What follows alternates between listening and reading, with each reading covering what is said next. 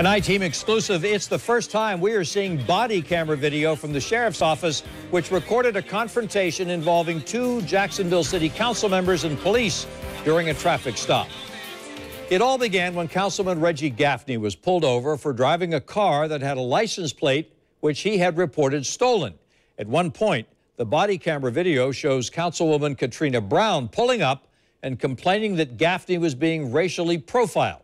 The sheriff's office denies that allegation and says the officers involved were only doing their job. Channel 4's Jim Pickett joining us from the newsroom after speaking with Councilman Gaffney and has more of that police body cam video, which you will only see on 4. Jim? You know, this is the first time we are seeing body cam video recorded by the Jacksonville Sheriff's Office. And I know this is a bit blurry, and there's a reason for that. It's not from JSO. Instead, it was recorded from a monitor and then given to me by a source. But what it shows is a confrontation between two Jacksonville City Council members and police during a traffic stop. This is Councilman Reggie Gaffney when he was stopped on the north side Monday night. Several police officers pulled him over for driving with a stolen license plate. It's an action police tell us is routine. When he got out of the car, Gaffney asked the officers, "Do you know who I am?" He then says he knows nothing about a stolen plate. I don't know if I reported stolen. This is a police report we just received from JSO about the traffic stop. All it says is when the officer ran his tag, it shows it was reported stolen by Gaffney in March of 2016, when he started receiving tickets from red light cameras. I just spoke with Gaffney on the phone. He says he has no idea why he was being pulled over and was scared to death. But let me tell you what's scary, Jim. Now I feel like most Afro-Americans feel. I was intimidated as anybody else. I got two police stopping me for no reason in my mind.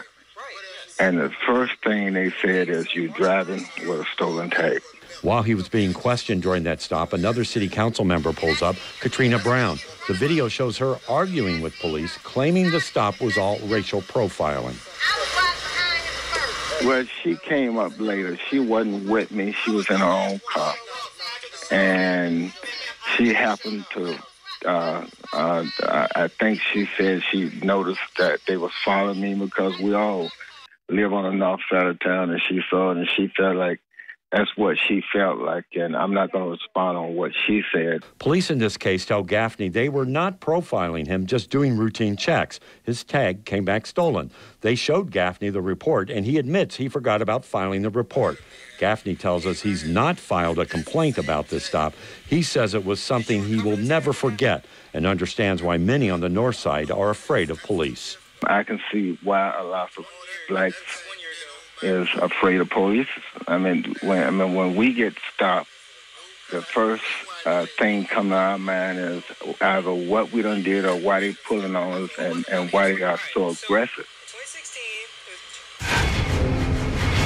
You know, we also contacted the sheriff's office, of course, and in a statement, they told us that the official footage of that traffic stop will be reviewed to determine whether all the actions of the officers conform to their policies and procedures.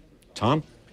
Jim, did Councilman Gaffney explain to you why he was still driving on this stolen license plate after he reported it stolen a year ago?